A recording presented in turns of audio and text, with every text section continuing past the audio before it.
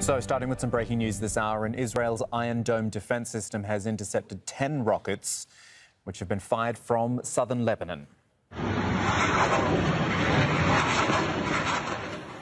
So sirens sounded in northern Israel and in the occupied Golan Heights after these rockets were fired. Hezbollah has claimed responsibility. On Wednesday, Israel conducted airstrikes against targets in Lebanon in response to rocket fire. Zaina Khod is on her way to the border area now on the phone for us. What more have you learned so far, Zaina? Well, Kamal, like you mentioned, Hezbollah claiming responsibility, saying their troops were responsible for launching these rockets. Now, in their statement, they mentioned that they targeted an open area around Israeli military outposts, which is really very telling, because what they're trying to say, and this is what we understand from sources close to Hezbollah, is that this is a message to the Israelis. It is, first of all, in response to Israeli airstrikes early on Thursday. Israeli airstrikes targeted some areas in southern Lebanon in response to rocket fire from southern Lebanon that targeted Israel on Wednesday. So the message Hezbollah is giving the Israelis right now is that this is a warning. The ball is now in your court.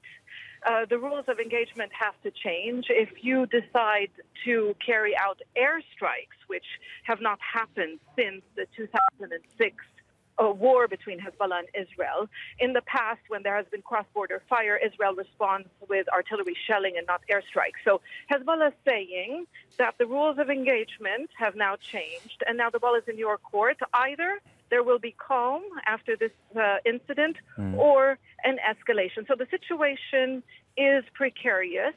Definitely a marked escalation along the border. These are two longtime enemies who are now sending messages to each other, but many in Lebanon will also tell you that this escalation is undoubtedly linked to what is going on in the region, the regional escalation, if you like, as well, because Lebanon is entangled, Hezbollah, of course, being an ally of Iran. But for the time being, it seems that Hezbollah is keen on not opening a front, and Hezbollah telling the Israelis this is in response to Israeli airstrikes, and the ball is now in your court. Zaina, just tell me about the areas where this is happening on the border. Is it, are there population centres? There, a lot of the pictures we're looking at right now seem to be sort of a lot of empty land, but you can tell us more about the geography. Yes, empty land. Both of them have been very careful, both the Israelis and Hezbollah, to avoid any casualties. First of all, the Sheba farms. This area is considered by Lebanon as occupied territory.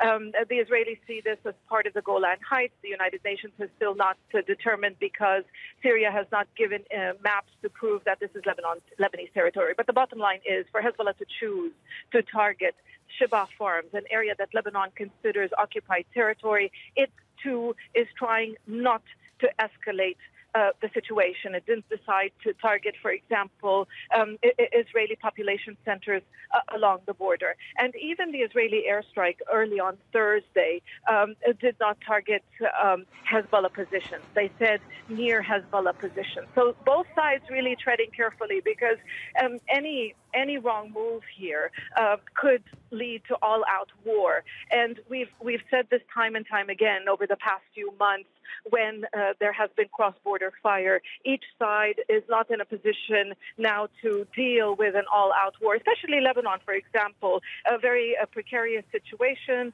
The economy has all but collapsed. If Hezbollah does ignite a war, it already has very few friends in this country, if you like, blaming it for controlling the decision on whether to launch war or peace in Lebanon.